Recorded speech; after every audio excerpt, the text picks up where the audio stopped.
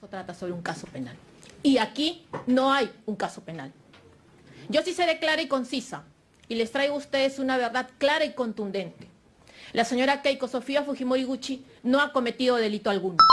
Lo que se va a evidenciar aquí al final del día no es otra cosa que no existe prueba de cargo irrefutable en contra de mi patrocinada. Es cierto, señores magistrados, vamos a escuchar a 1934 testigos.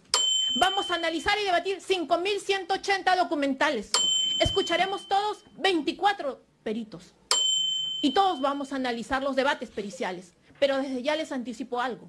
Al final de cada uno de ellos, la única conclusión que ustedes van a sacar es que aquí no hay un caso penal. ¿Y por qué les digo esto? Dirán ustedes, si hay tanto bagaje probatorio.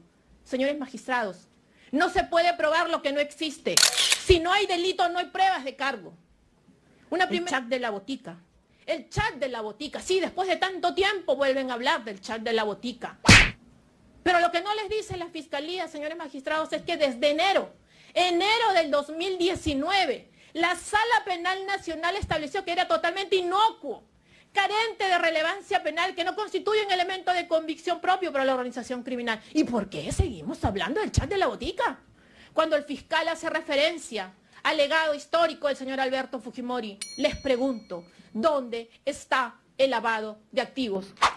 Este juicio pasará a la historia nacional, no solamente por las arbitrariedades que se han dado, sino por una cuestión muy simple.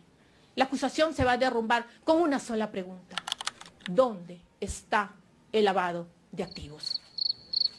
A nombre de la señora Keiko Fujimori, señores magistrados, solo le pido una cosa. La venimos reclamando desde hace mucho tiempo. Justicia. Justicia es lo único que pedimos.